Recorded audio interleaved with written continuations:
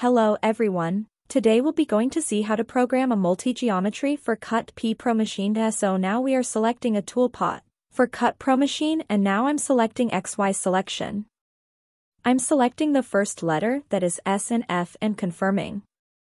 So I am changing the name in the geometry as FS. So then I will be repeating the entry motion XY perpendicular with 5 mm of length. The next time creating the separate geometry for G and M letter. So same way in the geometry details, I'll be changing the name as MG so it will reflect in the geometry. So same way entry motion I am creating for XY perpendicularity. And I'm selecting a point and confirming. So next again, I will repeat the same process for GF. So new part in the details, I can change or I can go directly XY selection. I am selecting the process in the details. I am changing GF. And with the entry motion, I am giving the 5 mm length. And again, I am selecting the new part and selecting M and S. So in the details, I changed the name as MS. And going for the entry motion, I am selecting 5 mm length and confirming the process. So now I have created all the geometries. So by using Shift, I am selecting the geometries which has been created, also will be linking the geos. So then I am going for the wizard process. Here I will be selecting the database, which is the latest one. And let us go for process. To create, I am selecting the wire diameter 0.25. And the cut is around. Now you can select 4 + 1 cuts. Remnant cut is 2 mm.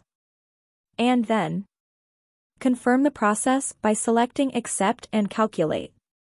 So once you have selected accept and calculate, all the process will get created in the wizard, and it will calculate automatically. So you can see in the process one by one, all the process is getting calculated for each individual geometry.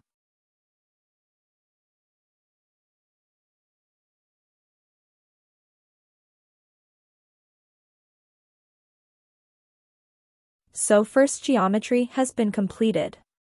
It is moving for the second geometry MS. And now it is the third geometry which is going to create the wizard process and calculate it automatically. Then this is the last process for MS. It is creating a wizard now. And now it is calculating the wizard process. So now all the geometries have been calculated. So you can see on the screen.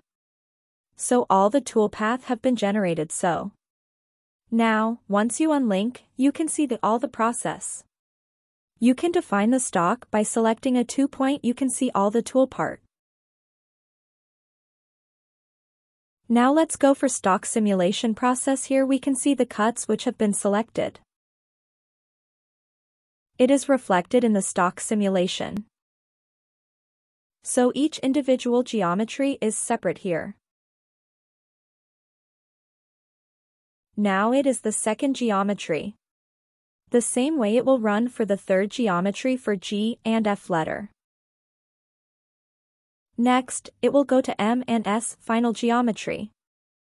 So we can see all the rough cut has been done. Skimming processes running. So we will be getting 4 skimming process and 1 remnant cut.